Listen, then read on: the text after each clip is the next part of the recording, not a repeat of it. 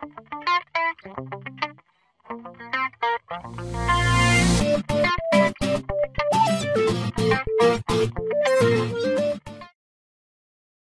is a quick video demonstration of our DVR 16-channel Ultimate Series, and I'm going to be showing you what it comes inside the box and how the DVR look like. Inside the box you will find the accessory box, and within the accessory box you will find instructional videos and the manual and software and tools and resources for the DVR. You will find an HDMI cable. You will find an audio plug.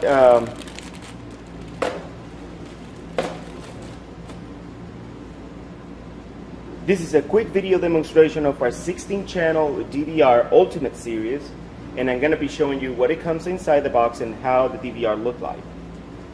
Inside the box on the DVR you will find a CD with instructional videos of how to set up your DVR and some of the features, and a DVR manual, software and tools. You will find a HDMI cable for you to plug it into your TV. You will find an audio pigtail for this particular DVR. It supports 16 audio inputs, or 16 microphones, so you can expand this all the way to 16. There's 4 built in on the board right now. An Ethernet cable for you to put it on your router. You will see on this particular DVR you should have about 8 of these SATA cables. If you order the unit with no hard drive and no burner, it's going to have about 8 because there's 8 ports inside this unit. You will find the power cable,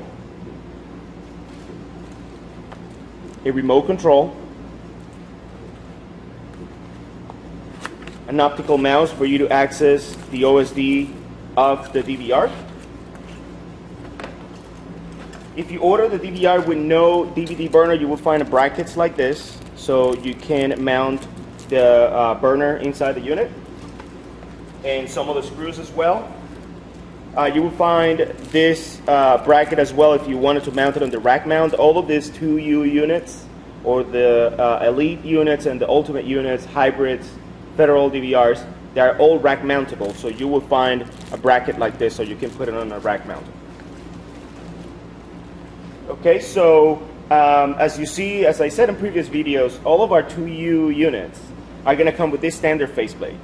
You will see here on the top row, you will see the keypad for you to access the OSD and navigate through other menus, as well as these arrows and some of the function buttons right here. Indicator lights, the jog for you to change the layout view of the cameras on your monitor, power button, and 2 front USBs for you to put a flash drive or for you to put your mouse if you want to.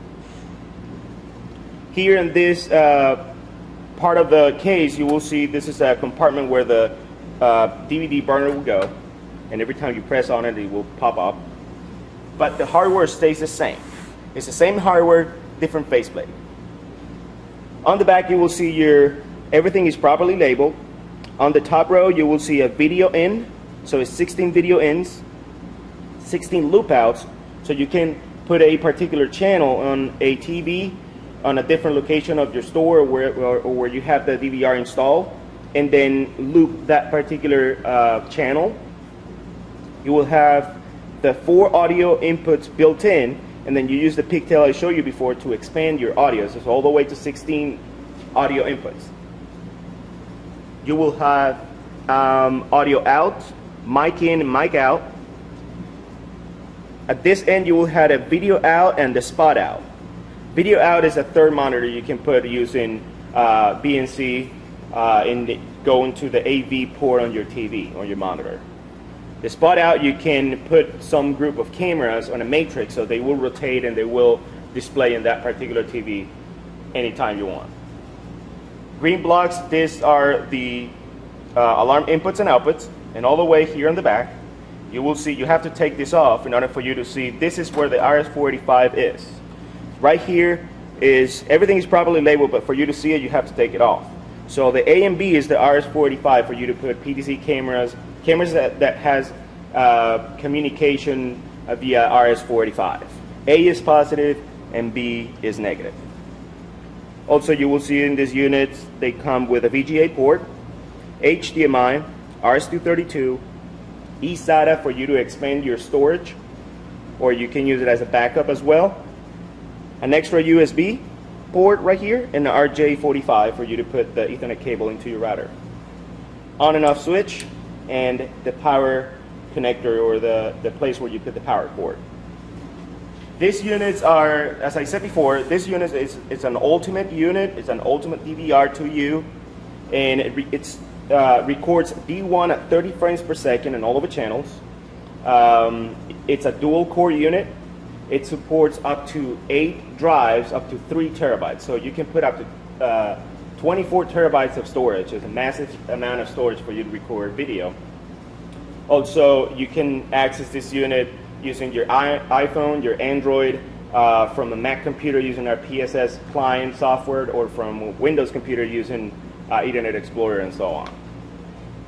This DVR is available on our website right now. It's a great unit, it's a very powerful unit, and I hope you like it.